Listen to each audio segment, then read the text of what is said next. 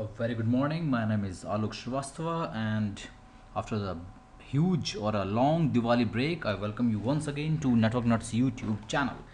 So, I'll just like to share a couple of happy moments we all shared during the Diwali festival. As you know, that it's a festival of colors, not colors. Sorry, so light, because the picture is full of colors. So the colors came in my mind.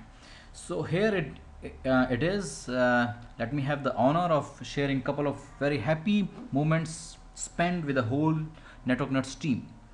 So I'll just go through a couple of pics for you so that you all can see our faces, beautiful clothes, and everything beautiful.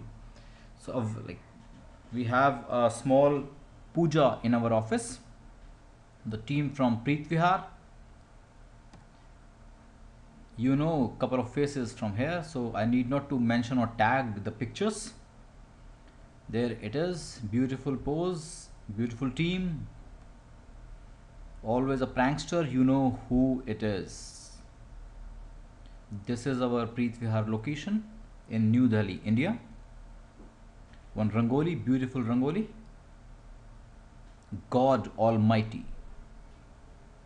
Yo, the whole Networknuts team, and from here we are missing couple of guys, so we miss you here because they were out to went to all the homes to celebrate the Diwali with their families, so we miss them. Here it is. That's great.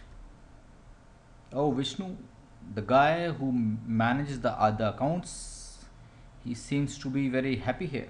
Ho ho, obvious reasons. Lovely faces, the team, the admin team. That's great. So after these beautiful pics of Diwali that I had shared with you, and I have got the honor of sharing with you, and I've got the privilege of sharing of our happy moments with you all. What's technical in this video? In this video, I'll just roll back again. I'm going to show you, just a moment, I'm going to show you how to configure Postfix for access control using either domain names or IP address. Means I have got a Postfix server running here. So the prerequisite is that you should be knowing how to configure a Postfix server under RHEL 6. So I have got a Postfix running here, up and live, and I have got couple of users already created here. So I've got a user named as Alok and Aryan and Jack and Boris and blah blah blah. That's fine. So by default I just configured a simple Postfix server. No security configurations has been done here now. So means if I show you the access file under etc, or I go in that particular folder etc Postfix and access file, it's blank. The file is blank. I have got no access restrictions. So that means anybody can access my Postfix server. So for just showing you a small demo here, I've got two client machines here.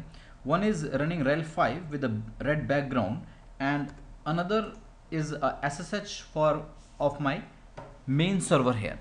So the host name of this machine is instructor.example.com. What I'm trying to show you, that if I do a telnet from here, telnet 192.168.0.38, 38 is actually the IP address of my Linux server. I'll show you here. If I give ifconfig, the IP address of my Postfix server is 38. So I'm doing a telnet on 38 just to show you what I intend to explain you is here. So I'm hitting on port number 25, no issues, and the machine name is linuxstorage.example.com, and the Postfix from 38 is responding me back. Fair enough. I'm giving a couple of telnet commands. I hope you all be knowing about these small commands. linuxstorage.example.com, that's great. Okay, I give mail from alok at linuxstorage.example.com, and the recipient is Aryan at linuxstorage.example.com. That's great. I give data and I write the subject here as say from instructor machine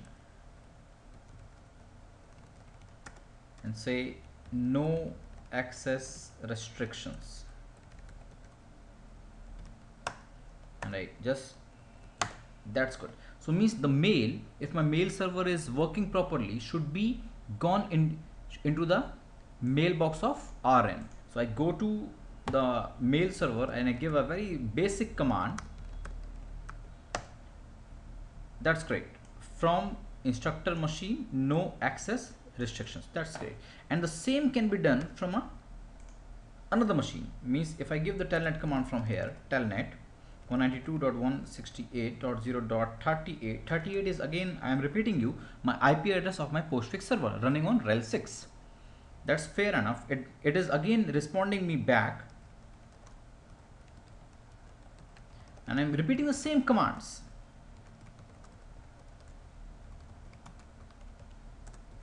Linux storage.example.com. That's great. Recipient to rn at linuxstorage.example.com. Fair enough. Expected that. I anticipated that. Give data. Alright. Subject from rel 5 server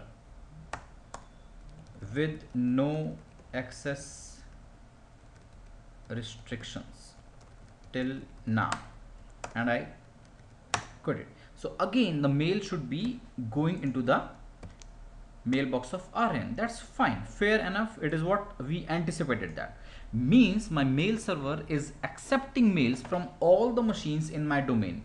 In this lab I have got these two machines, one is instructor, another is rel 5 server. So the mail server is accepting mails from all the machines in your domain. Now the point comes here, I don't want to do that.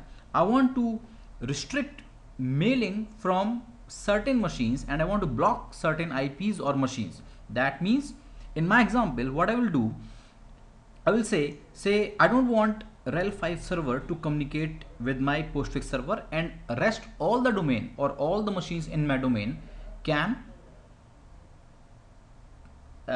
use my mail server. Or I just want, or you can have it in say other way around.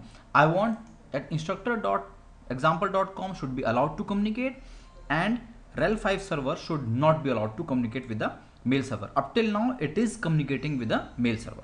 So the idea is very simple. Just go to your mail server, open up your access file again, go to the bottom. It is always recommended, just move ahead. If you see there, they had very clearly mentioned it here.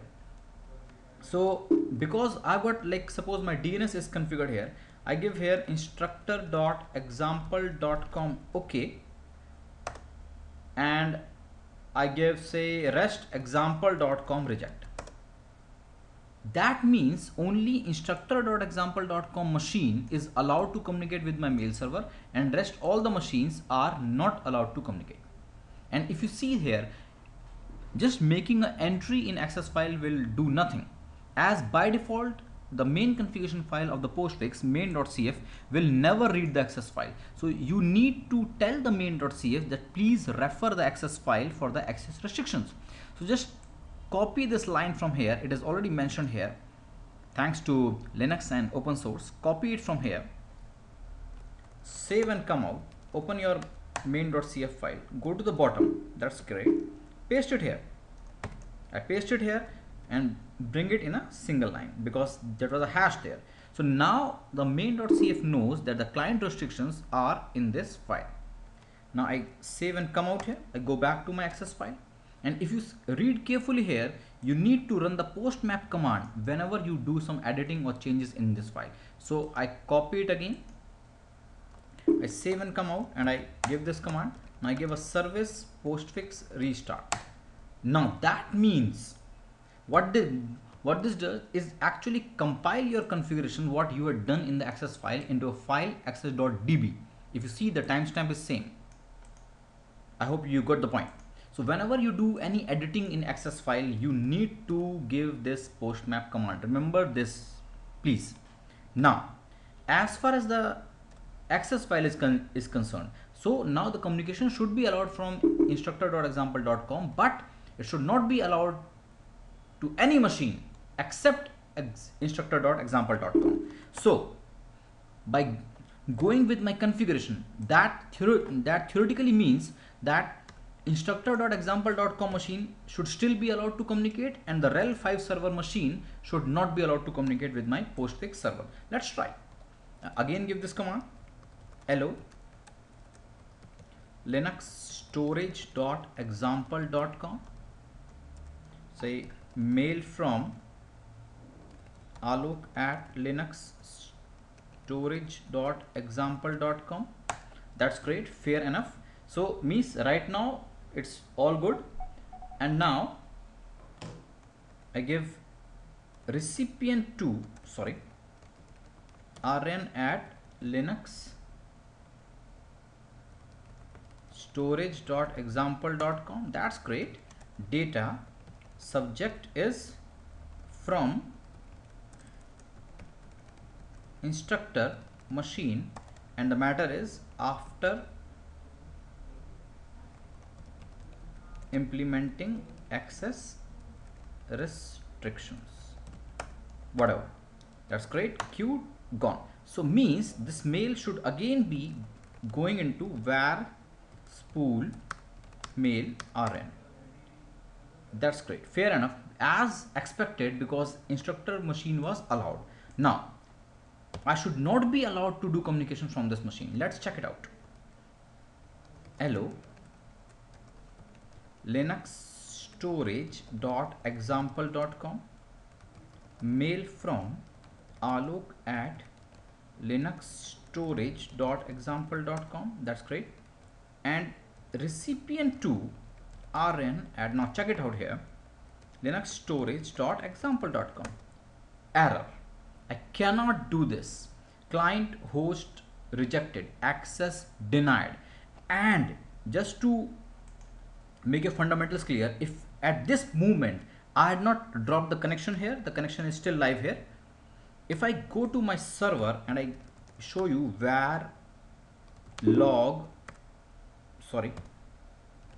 mail log, see here, access denied for the IP address 49. 49 is the IP address of my rel server. So means this machine is not at all allowed to communicate. That is good. That is what we anticipated. So I am forced to quit, and I cannot send mail. Or I cannot use the mail server from rel 5 server machine. That is good. That is really good. One more thing. If you don't have the DNS there, you can also specify the IPs here. Suppose I comment it out here and I give here, say 192.168.0.254 is okay, and you can give 192.168.0 is reject. So either you're free to use fully qualified domain names or IP addresses, and the very basic syntax is already mentioned here. So now I had commented out the fully qualified domain name syntax, and I'm using I'm trying to use the IP addresses. Save and come out, because as I told you, I had made changes in access file, so I need to give a post map and I need to restart the service or reload the service. Now still I go back again here. I'm doing a telnet linux storage.example.com, mail from alok at linux storage.example.com, recipient to rn at linux storage.example.com, data subject from instructor with IP address dot quit. Fair enough. The mail should be in the RN spool. That's fine, with IP address.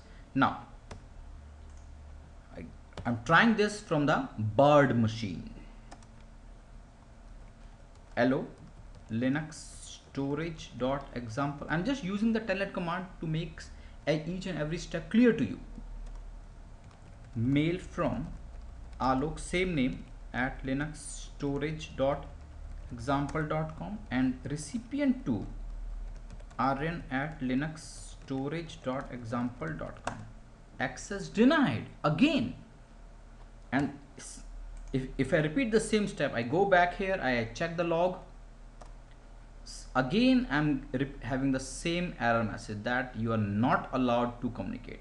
49 is rejected. So that means both my configuration works. Either you can block certain machines based on fully qualified domain names or IP address. So in this way you can configure your Postfix for IP address or hostname based security, and that can be very useful when you are running a private mail server or the mail server is supposed to cater only certain IP addresses or domain names. So I hope you like the video, and thank you once again for loving the channel and seeing the videos, and we welcome all your comments and compliments also. So thank you guys once again. God bless. Take care. Ciao. Stop the video now. Where is the icon? Oh, here it is. Stop it.